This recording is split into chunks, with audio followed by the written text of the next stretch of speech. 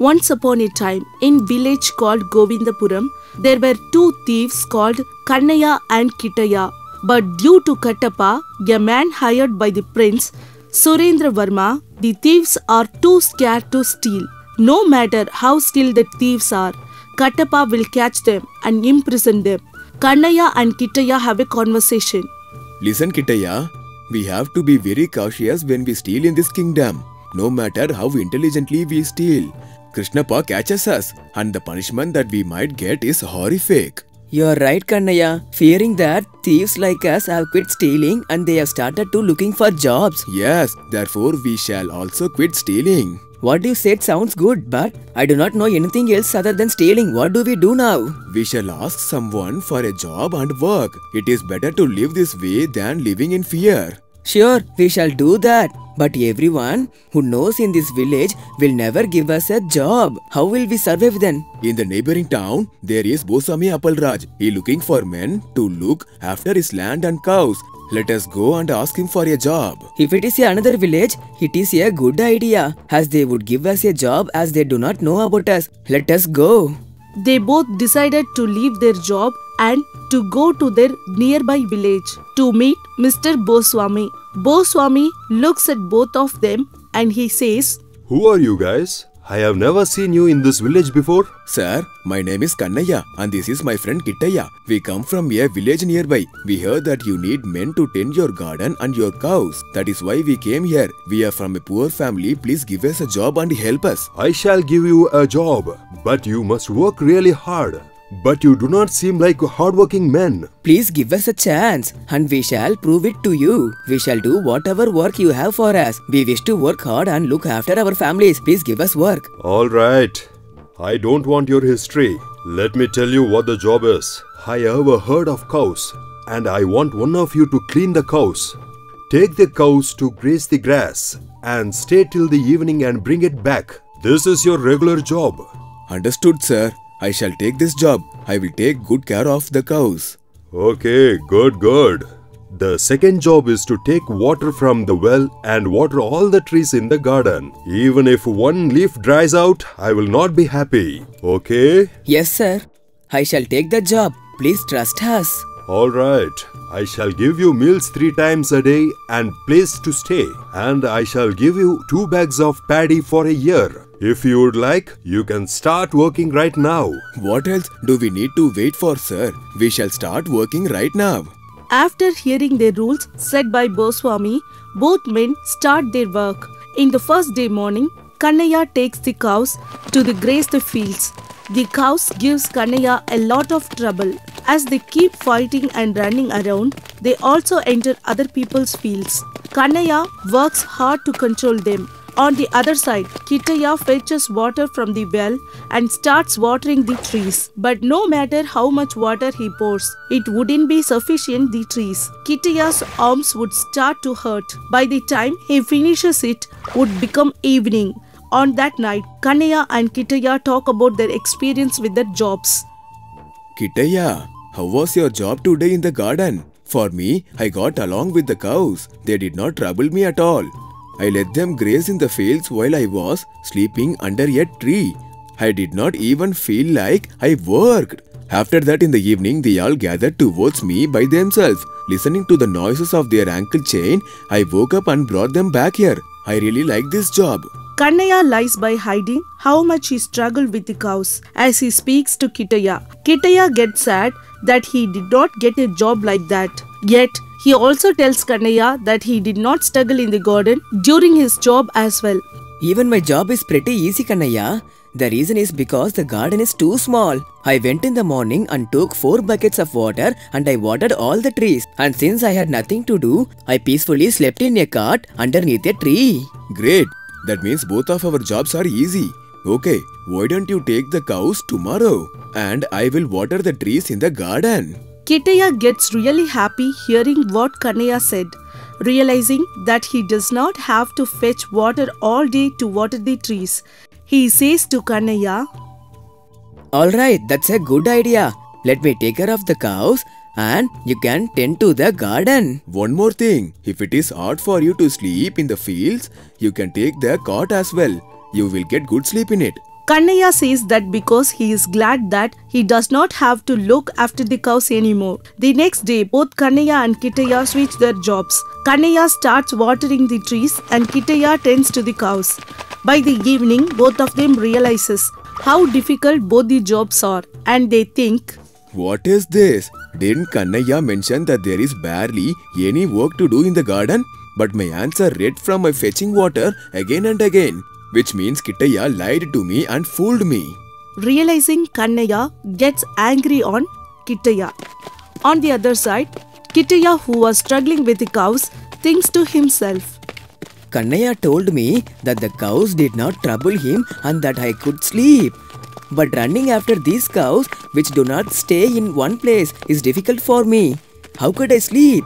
Which means Kannaya tricked me into believing his falsehoods. Both men realizes that they lied to each other as they kept working till the evening. While Kannaya kept watering one trunk of a mango tree, no matter how many times he poured water on the spot, it kept drying up.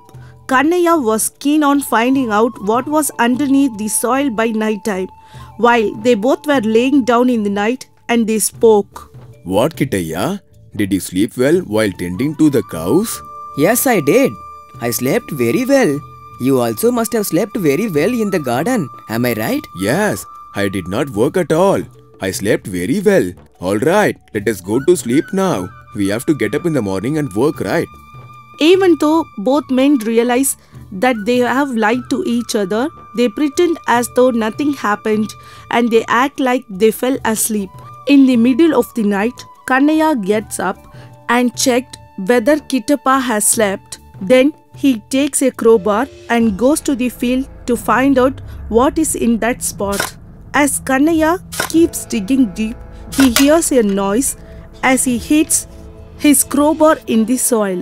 Kannaya looks around to see if anyone is there, but he is immediately shocked to see Kittaya standing right behind him.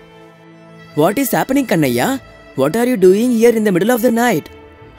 Nothing, Kittaya. This tree is not receiving proper water. Since I am unable to sleep, I am doing this work. I will be back. You go and sleep. But I heard something while you were digging. The noise came from the ground. What? You heard a noise? I did not hear anything. You must have imagined you heard something as you are half asleep. Alright, why don't you come back? It is so dark out here. You might get bite by some insects. We will do the work tomorrow.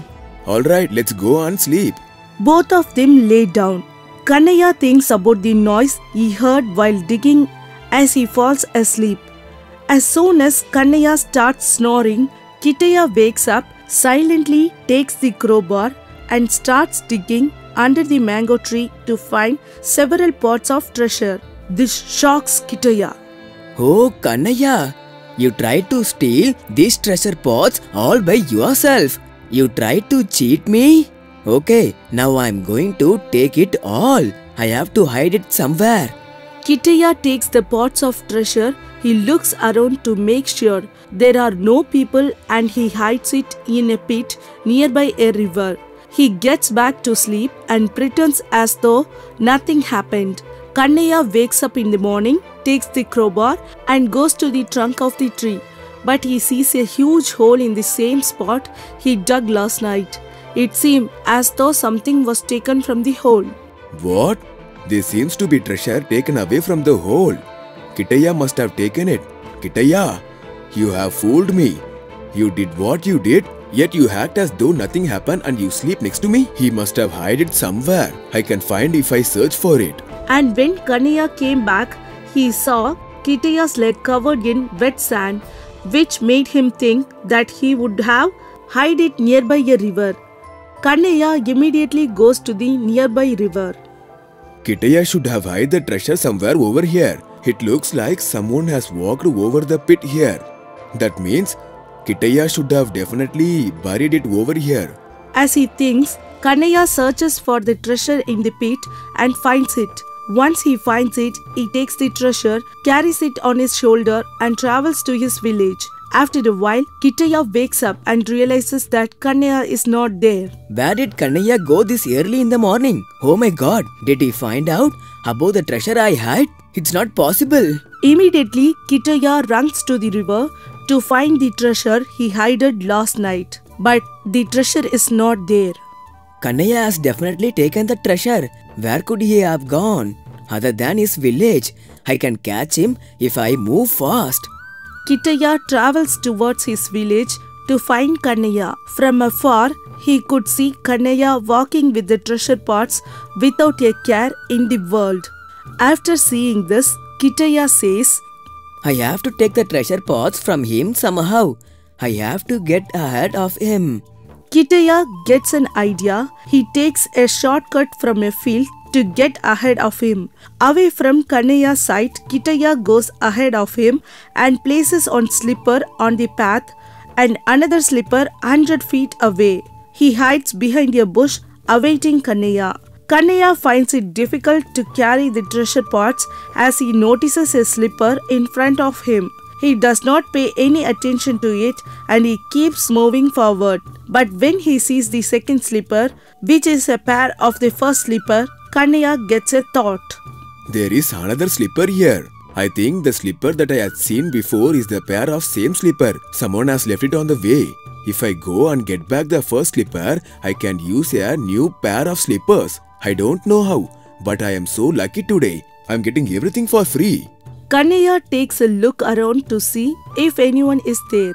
As he places the treasure pot down, he then goes to get the first slipper. Kittaya watches this and, without making noise, takes the treasure. He walks back as fast as he could to reach his house. When Kannaya came back with the pair of slippers, they could not find the treasure pot.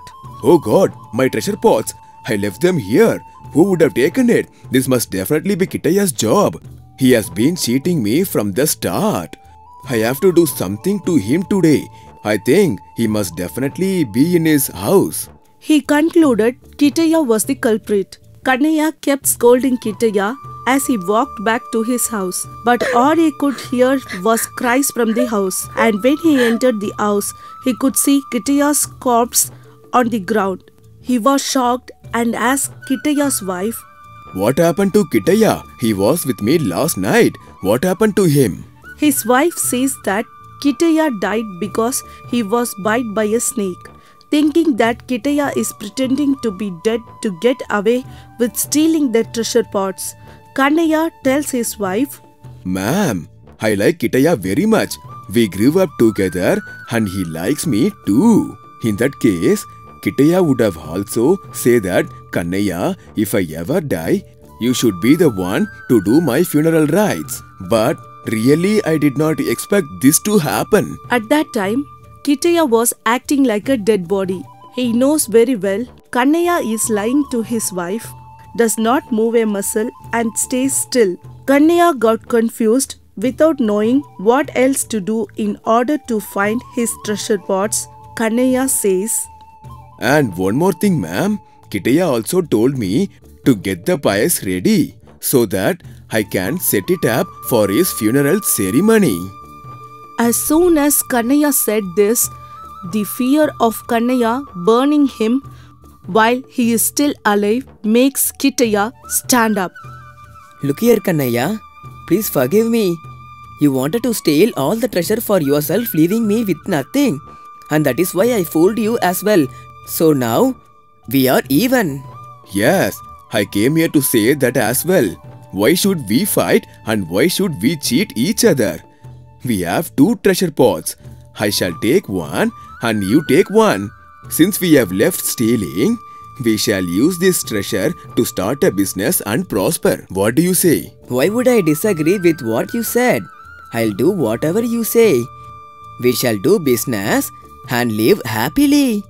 From that day onwards, they both stopped lying and stealing.